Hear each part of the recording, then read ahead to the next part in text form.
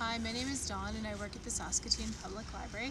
I'm here outside in Treaty 6 territory, the traditional homeland of Métis people today. And some of you may be familiar with a program that we have at the library called Imaginators, and it's an after-school program. And a few of the sessions that we've done were on mapping and navigation. And so we're going to take that one step further today, and I'd like to show you how to geocache. I'm going to borrow my daughter Emily's phone. So geocaching is like a worldwide scavenger hunt, and it's a lot of fun, but there's some rules, and I'll explain those in a moment. But first I'll show you the app. I'm going to get really close here. This is the app that we use. Whoops, there we go. It's a free app for the most part. There are added things that you can get, extra geocaches that they'll show you if you pay a monthly or a yearly fee. But you can download this, and that's all the geocaches in the area around where I'm standing right now. So there's a lot to find. This is a good way for getting your kids or your family outside. It's a great activity for when we're social distancing, because the whole idea of geocaching is that you don't do it when anyone's watching you. In fact, geocaching uses a term muggles, which is very similar to Harry Potter if you've read Harry Potter books. Muggles are non-magical people in Harry Potter, and in the geocaching world, muggles are people who aren't geocaching. So I'm going to pass this back to Emily, and I'm going to show you a few of the things that we need to know when we're geocaching. First of all, you need to bring a pen. In every geocache you'll find, there will be a log, and you need to write your name and the date in the log. And it can be a made-up name like pizza or awesome, whatever you'd like to write, just so that people know that the cache was found and on what date. The other thing that it's important to bring are a few treasures. Some of the geocaches have bigger containers and space for trading treasures. And so you can only take a treasure if you bring a treasure. So today we've brought a little eraser and a library pin. I think that's about it. So now we're going to try geocaching. Come along on an adventure with us. All right, these are my daughters, Anna and Emily. Because I've already found this cache, I'm going to get them to find this one, so it's an authentic geocaching experience. So Emily, can you get the app up again on your phone? Awesome. Okay, now you see there's a geocache really close to us. Can you tap on that geocache? It's right by our dot, and then tap on the bottom. Awesome. So on the app, you see that there's a navigate option. So that will actually navigate you right to where you want to go to get the geocache. We'll log later. Emily, do you want to just scroll down? There's also a description, and it'll tell you a little bit about the app that you're finding. So this one is about sports and football and the Rough Riders. So if you ever look for this one, you'll get to read the story about that. Some are informational, some are just for fun. Some geocaches are put in special historical locations as well. Okay, let's go back him. All right, it also has, just one second. Yeah, you notice that there's an activity. So we can see that this geocache was found on March 29th of this year. So that's fantastic.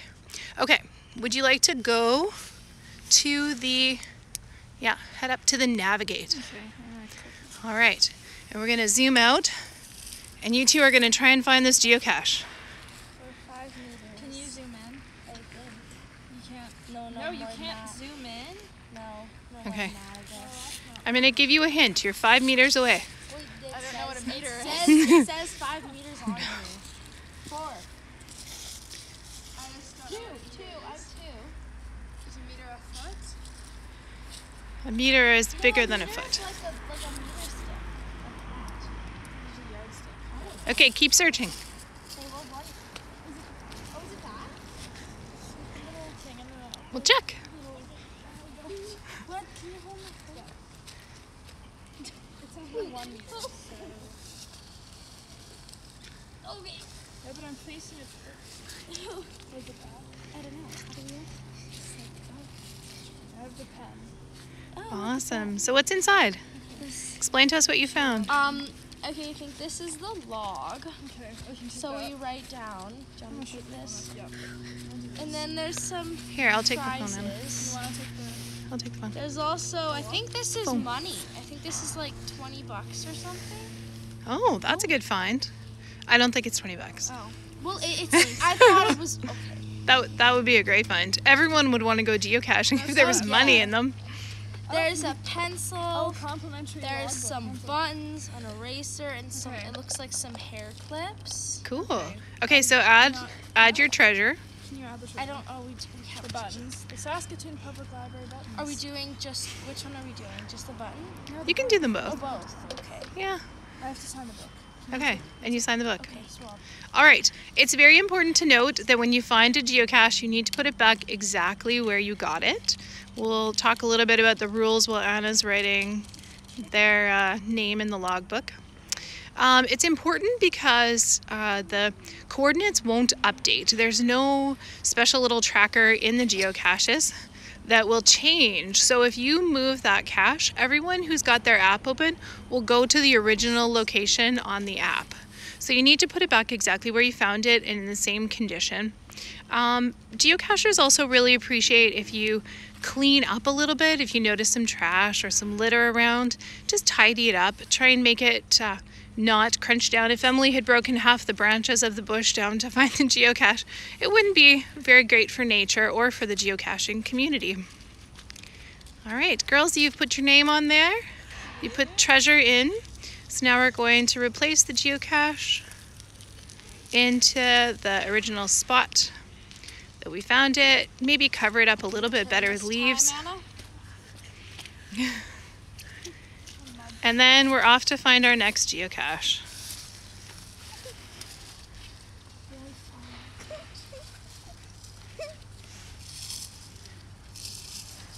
Good job. All right, we're going to show you one more type of geocache. We'll be back shortly.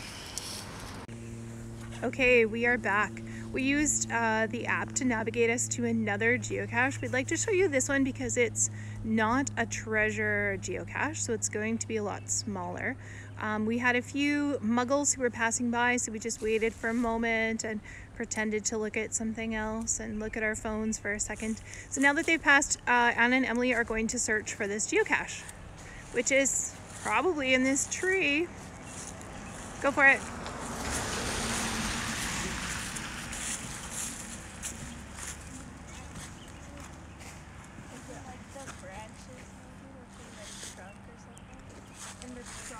No, I mean like the big thing. This is a very tiny geocache. It's not higher than you can reach. You need to be able to reach it to access it to sign the log. Well, I don't think there's... Okay, well... Emily, do you want to come a little closer? I think I see it. It's right here. Oh, this little thing. Oh. How do we get this off? Emily, you can leave it up there for now and we'll sign it after the video. But we just want to show you the size of it. Emily, put your finger up there again so we can see how big it is. It's really, really tiny. So inside of that geocache, you'll basically only find the paper log, and it's a really tiny log, so you can sign and date it. All right, we will show you how to log our geocaches after we find another phone that hasn't died and has good battery life. See you soon. Okay, we're back. We had a phone battery issue, so it's always important to remember that your devices are fully charged before you go out geocaching. It'd be really disappointing if you got right to a geocache and then couldn't find it because your phone battery died. Emily is going to show us quickly how to log this, and you can do that as you go along, but we're doing it from at our house. So you just click log and then you click found it. And you can share a little story if you want and then post it for anyone who's coming behind you and finding the cache tomorrow or in the coming weeks. Then they'll know that it was easy to find or hard to find. They'll know if there was a huge snowbank that was covering it or any other information. Have fun geocaching. If you are an avid geocacher and have some tips, then send them our way, post them on social media. Have a great day.